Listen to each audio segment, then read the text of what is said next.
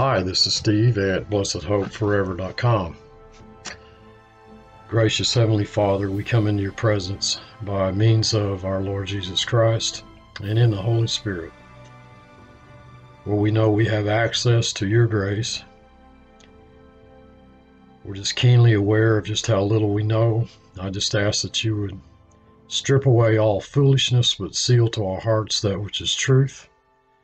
For it's in Christ's name I pray. Amen. In this series of videos, we've been studying together in the Epistle to the Romans, verse by verse. And in our last study together, I'm not sure what part that was, but we've come along now to the point where I'm having trouble keeping track of the part numbers. We finished chapter 4, beginning chapter 5. We're just now beginning in chapter 5 of Romans, the Epistle to the Romans. But I want to ask you to turn back to the 3rd chapter, beginning at verse 21, chapter 3, verse 21. I spent a lot of time on this sentence. It's one long sentence in the Word of God that's been grossly distorted by modern Christianity. Almost every Christian, just about at least that I've met, is familiar with Romans 3:23, that all have sinned and come short of the glory of God. But modern Christianity has taken that verse out of its context. They've taken it out of its meaning, and they've prescribed to it a meaning which is not biblical and which is not true. If you turn with me to chapter 3, you'll see that this sentence begins in verse 21, but now the righteousness of God, separate from the law, is manifested. It's a perfect passive. It is completely manifested. It's a completed transaction. We're looking at the present reality of that completion of the finished work of Christ being witnessed by the law and the prophets. Now, we're in the same sentence, and we saw it in the sacrifice made when Adam sinned, and from then on, all of the testimony of the law and the prophets to the vicarious suffering and death and resurrection of our Lord Jesus Christ. Even that righteousness of God, it's a genitive, it's God's righteousness. Even God's righteousness, which is by means of the faithfulness of Jesus Christ unto all and upon all them that believe, for there is no difference. There's no difference in the way people are condemned, and there's no difference in the way that they are made righteous. By the disobedience of Adam, the many were made sinners. And even so, in the same way, likewise, even so, by the obedience of Christ, that same group were made righteous.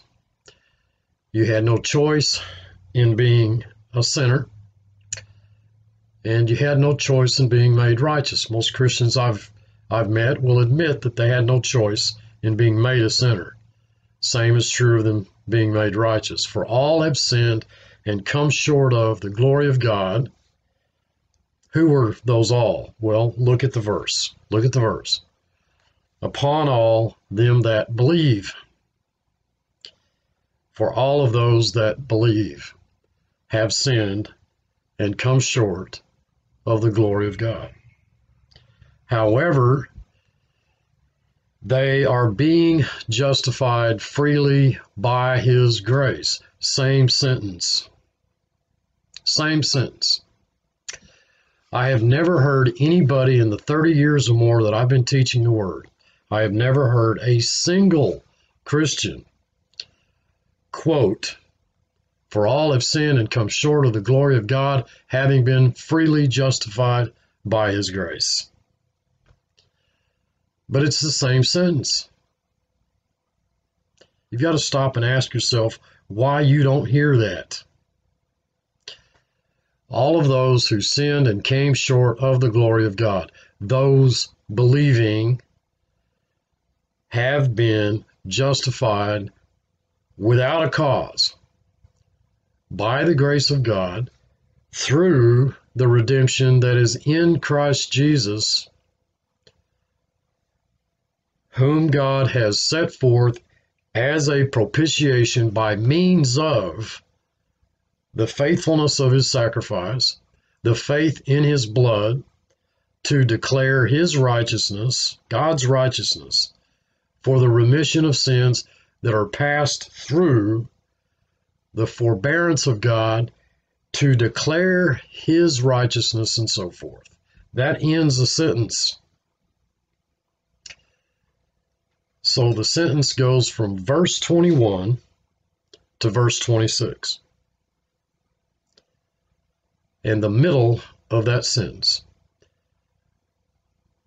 a phrase has been grabbed out and grossly distorted. Those who believe are His sheep. John chapter 10. Why do you not believe me? Because you are not my sheep.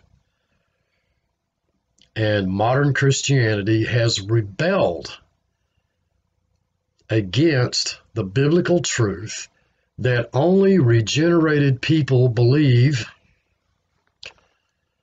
and they have completely turned around the glory, the majesty, the wonder of God's grace, and made it man-centered.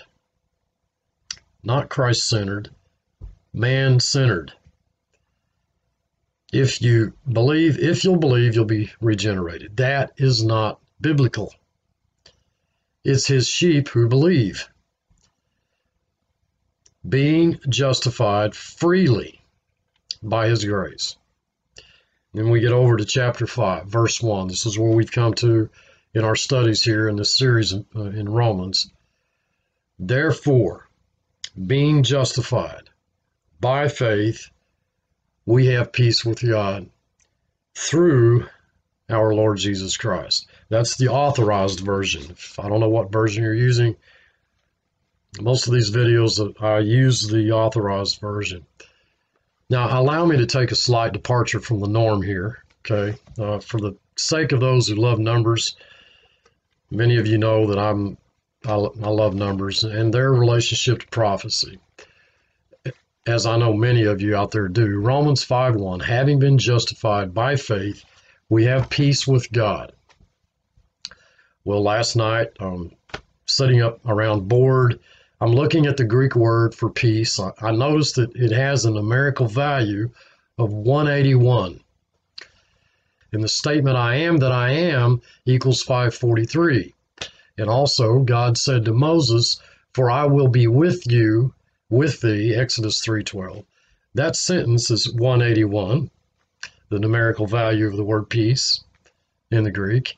And I couldn't help but notice that there are exactly 400 verses where the word peace occurs. 400 verses from Genesis to Revelation. 400 in the Bible represents a divine perfect time period. In Acts chapter 7, I believe verse 6, we see that Stephen, in his testimony before the Jews, he stated, your descendants will live in a foreign country where they will be slaves and will be badly treated for 400 years. Well, that got me to thinking, 2019 minus 400, 1619 AD. I thought, well, nothing happened then, but I had to see if anything interesting occurred that year, 1619, just out of curiosity, and something did. 400 years ago, approximately 20 slaves arrived in Jamestown, which eventually led to the growth and development of slavery throughout the British colonies in North America. Coincidence? I doubt it. Now, personally, I take that determination by a sovereign God in which there are no coincidences, nothing happens by chance, to signify that there is in fact something highly significant about the year that we're in, or more specifically 5778. So I just want to throw that out there for those of you who like that stuff as much as I do. Therefore, being justified by faith, we have peace with God through our Lord Jesus Christ. Marvelous, marvelous verse. Couldn't wait to get to this verse. The therefore is more than just a glance back to verse 25, who was delivered for our offenses and was raised again for our justification. And I pointed out, I believe in the last study, that the word for is dia in the Greek. He was delivered because of our offenses. He came to die in our place, and he was raised again because the price that he paid was sufficient. That's why he was raised. And I took you into the wonder of the fact that he who knew no sin was made sin for us, and that with supplication and great tears he was heard, and he was made perfect, and he became the author of our salvation. That's beginning to end. What happened to the one who was made sin? That I might be made and you might be made righteous. And the scriptures declare that he, having been made perfect, complete, became the author of eternal salvation. The therefore of chapter 5, verse 1, which is where we're at, the therefore, the word therefore, includes all of the previous 4 chapters. It seems to me the Holy Spirit went out of his way, he went out on a limb to point out to us that we are totally depraved.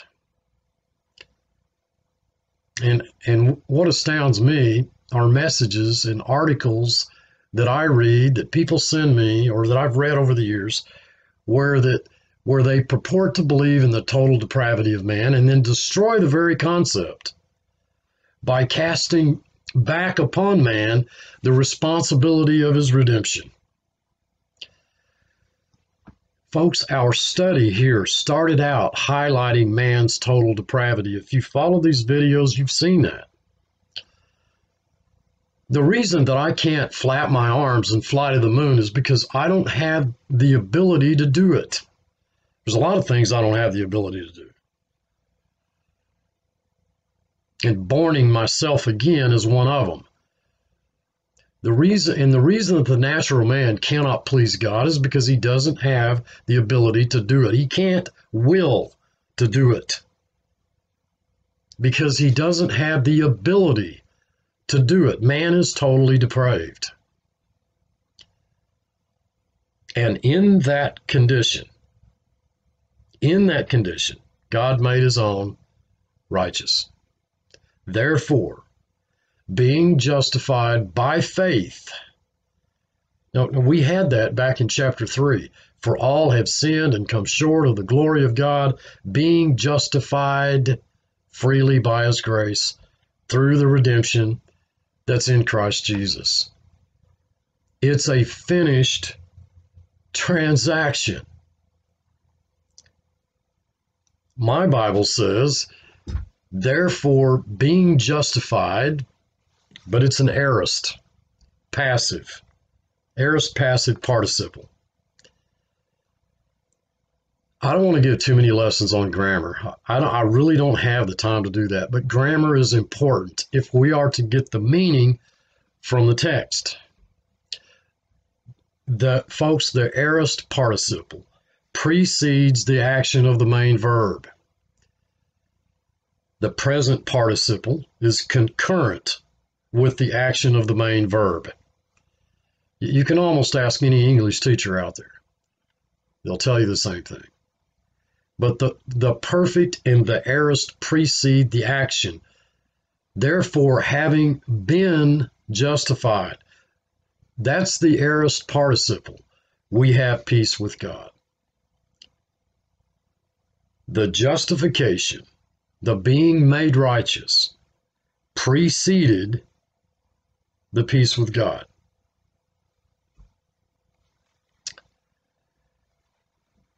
It just seems redundant to spend any time on being justified, and that's the grand concept of this book. It's the grand concept of the Word of God. Do you have any idea, some of you do, I'm sure, of just how few people realize that they've been made righteous without a cause? God did not make you righteous because you're better than somebody else, or because of anything that you did. I've suggested this many times. If you want to look at it from the human standpoint, if that's the filter that you want to look, if God is going to send anybody to heaven, well, then it ought to be you, right? Look at the whole world. Even being modest as you could be, you got to be in the top 10%, right? Look at the other nations. Look at the horror of some of the so-called civilized people. Where would you put yourself? And that's the problem. That's the problem. I'm getting emails from brothers now that are coming out of that and seeing the difference here, seeing how this truth is, that Christianity is basically man-centered. Biblical theology is God-centered. It's Christ-centered.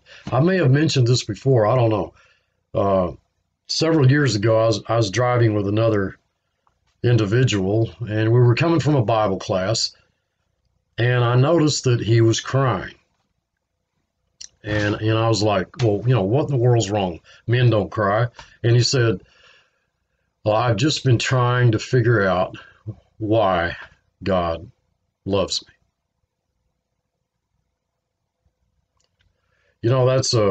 That's a blasphemous thought. Just to say, or even wonder, or to ask, why does God love me?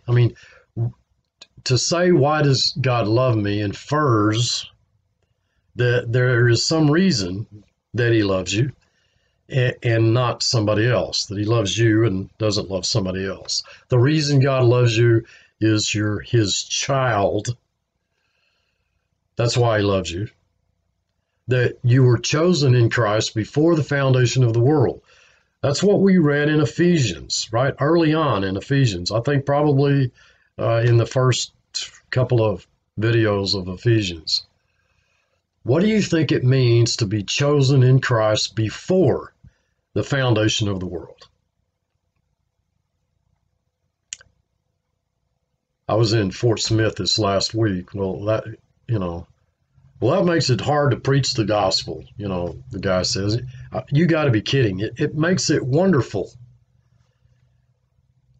Dearly beloved, God chose you for himself before the foundation of the world, and because you were totally depraved and a sinner, he became your kinsman redeemer, and he died in your place that you might be made the righteousness of God in him. My question to you is, what grander message would you want to carry? And somebody says, now, wait a minute, Steve. Wait a minute. Maybe they're not one of God's children. I wouldn't know. Be honest, most Christians I meet don't look like saints. They're not the kind of people I'd choose. One has a temper. One smells like fish. That's not my job. Paul didn't look like God's child until after the Damascus experience, but he always was. The same thing applies to him as applies to us. I've been highly criticized for saying, but I'm going to say it again. If the Apostle Paul had died when he was 4 years old, he'd have gone to heaven. Why? Because he was Christ's before the foundation of the world, because he was God's child. Of course, it could also be argued that Paul could not have died when he was 4 years old. He was basically immortal at that point.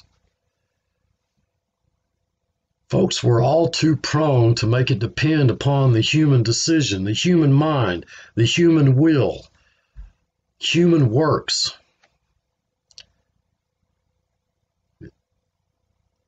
Therefore, having been justified, and we know from chapter 3, that was freely by his grace without a cause. He did not make you righteous because you're better than some other people. He didn't make you righteous because there's something in you that deserved it. He made you righteous because you were his child from before creation. That is what this book teaches. You were chosen, elect in Christ before the foundation of the world. That was a long time ago.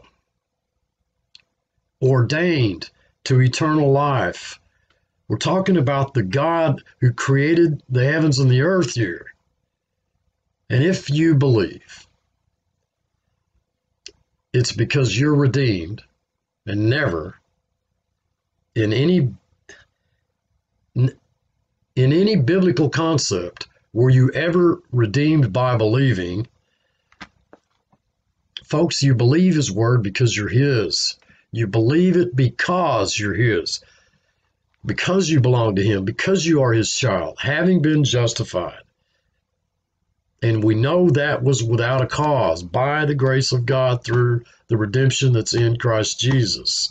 Just finished replying to an email this morning, reminding the brother that the problem is just we don't believe what God said.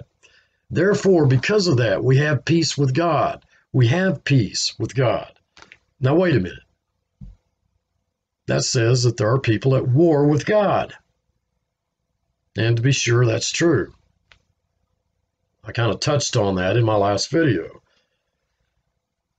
For those of you out there who believe that there's a kingdom age when Christ rules and reigns in righteousness, and we rule with him, and we reign and rule with him for 1,000 years, and the lion lies down with the lamb, or the wolf lies down with the lamb, I don't know. And I can't tell whether you folks are amillennials, postmillennial, premillennial, or no millennial, but if you accept the concept that Christ comes back ruling personally in Jerusalem, reigning in righteousness, no war for 1,000 years. Think of it. Think of that. There has never been one day of peace in your lifetime. There hasn't been in mine. In the whole world, there's never been one day without war. Imagine 1,000 years without it. I mean, imagine what Israel could do with 50% of their budget, for military expenses if they didn't have to, to spend any of it. We here in America, suppose we had no, and we spend a lot. Suppose we had no military budget. 1,000 years. How in the world could Satan get anybody at the end of that period of time to rise up to try to overthrow Christ? And yet, that's man's attitude toward God. The natural man is at war with God. We have peace with God. The concept here that we have peace with God is going to be stated differently when we reach the 8th chapter, if we get there. You know, I wonder. I don't, you know, we have an incredible sign in the heavens in a few days. A total lunar eclipse, January 20, January 21, unlike anything we've ever seen, marking the 2-year anniversary of Trump taking office, with March 8th, the end of this 5778, marking his 777th day as president. A man who, on the very day he was born, there occurred the same celestial event, a total lunar eclipse. I don't know if we'll be here or not, but because we are still here, I have great news for you. God has nothing against you. And I've had people say, "Oh, wait a minute, Steve, wait, you don't know what I've done. I mean, you don't know how I live." You're right, I don't. And I don't care. My Bible says that if you belong to Christ Jesus, God has nothing against you. Here's the Holy Spirit declaring in words that we cannot help but understand, words that a 5-year-old would understand, that we have peace with God. I've traveled this country over the years, and I've met many a Christian who will profess to love Christ and believe his word, and yet I find very few Christians who seem to have any peace. And I am here to tell you that whether you know it or not, you have peace with God. The concept of peace with God does not depend on you understanding it, you believing it, or you accepting it. Kind of helps if you do. But the simple truth is you were justified by the faithfulness of Christ, and you have peace with God. Now, whether you live that way or not, whether you believe that or not, does not alter the fact that it's true. You may not feel like you have peace with God. Of course, we don't walk by feelings, we walk by faith. And I'm persuaded very few Christians do. Most of the Christians I talk to, they fear some judgment before God. And I am absolutely willing to admit that there are rewards. It may be a big one, it may be none. But you're redeemed. You'll never stand in judgment before God. We have peace with God. You will give an accounting as any son or a person who's responsible to somebody else gives an accounting. But there will be no judgment. You won't be beaten with any stripes. You have peace with God through our Lord Jesus Christ. It's no other way. You don't have peace with God because you go to church every Sunday, because you jump through all the Christian hoops, because you fill in all the blanks,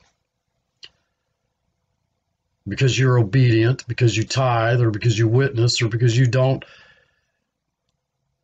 rob stagecoaches or steal horses. Bottom line is, you don't have peace with God because you earned it. Such a thought as that, in my opinion, is blasphemous.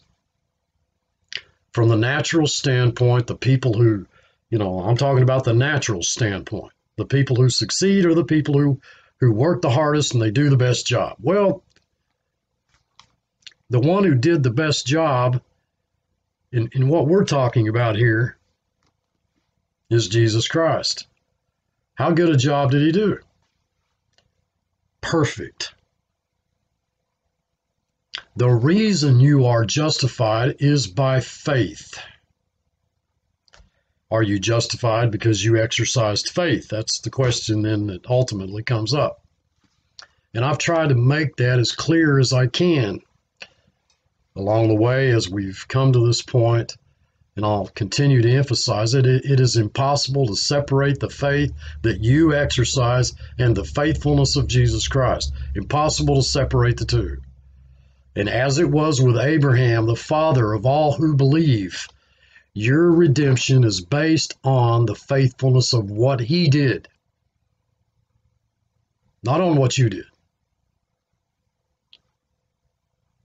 Your understanding of that is based upon how much you accept and believe that.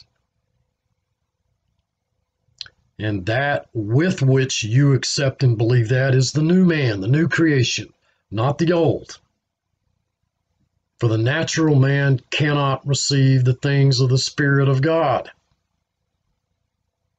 So, as new creations in Christ Jesus, absolutely righteous, without spot, blameless before God, we have the privilege, the marvelous privilege, in an earthen vessel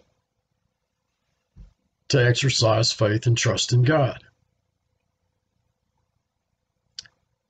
God, the one who is working in us both the will and to do of his good pleasure. I mentioned to a brother this week on Facebook,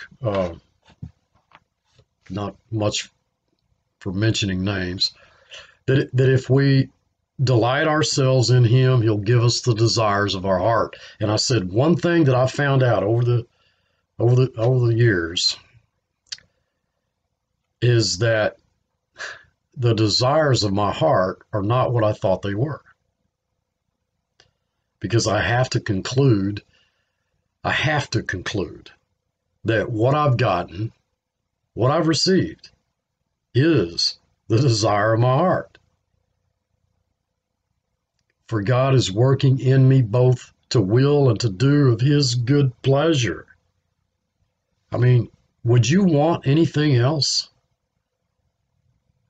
Would you possibly want anything else other than the fact that God is working in you to will and to do of his good pleasure?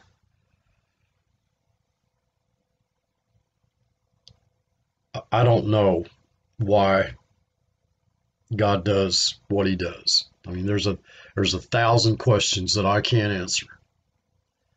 But I trust the God of this book. I am justified from, or on account of, because of the faithfulness of Christ. And I understand that from the exercise of the faith that God has given me as a new creation in Christ Jesus, we have peace with God. We have peace with God. But I've also noticed we have a problem grammatically. And in some translations, I almost wanted to say most translations. I can't really tell you it's most. In some translations, that's a present. In another translation, it's a subjunctive. For those of you who are unfamiliar with the Greek grammar, subjunctive is the mood of uncertainty. Therefore, having been justified by faith, let us have peace with God. I think the preponderance of the evidence is for the present, but I mean, I can show you I can point to other theologians who will tell you that it is for the subjunctive. One stresses the fact that the faithfulness of Christ has made it absolutely certain. So it's a present tense. The other, the subjunctive, would stress the fact that the understanding of that is based upon your exercise of the faith that God has given, that he's given you. there are areas that I've noticed over the years that there are areas that people are not certain of as it concerns the original text, and this is one of them. And personally, I think that's wonderful. In several of these videos, these studies, I've pointed out areas, that we're not sure whether this word is that one or another one. And I think that will always be the case if you're doing this. And I think that's wonderful because we get two profound meanings out of that. And I think, I don't ask anyone to agree with me, I think that this is one of the areas where God has permitted the presence of two different forms of the same verb. We do have peace with God. There's no doubt about it. That's one side of the truth. And it is absolute truth. On the other side of that, let us have peace with God. That is, let's recognize the truth of that peace. I want you to consider the fact that the Lord Jesus Christ came to his disciples after the resurrection, and he said, "My peace I give unto you, and my peace I leave with you." So, there was a peace that was given and a peace that was left. And we have the exact same concept here. You absolutely have peace with God. How much you understand that and rejoice in it is the exercise of the faith that God has given you. And that faith operates in conjunction with the faithfulness of Jesus Christ. That faith is exercised by the new creation, not the old. We have peace with God, and we have that by means of, through our Lord Jesus Christ.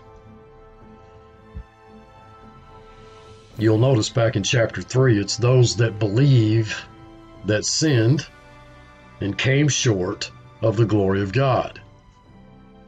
Here, it's our, not all, it's our Lord Jesus Christ. Think of that. Think of that. He's ours, not everybody's. There's the we and the us. There's the they and the them. There's the sheep and the goats. There's the wheat and the tare. Once again, we're limited to God's family. It's our Lord Jesus Christ, and it's we who have that peace with God. And there's another dia.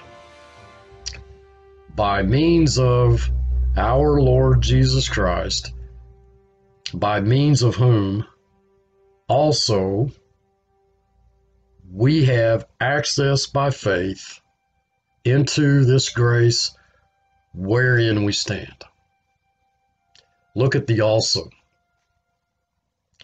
The very word separates it from the concept that we've been looking at.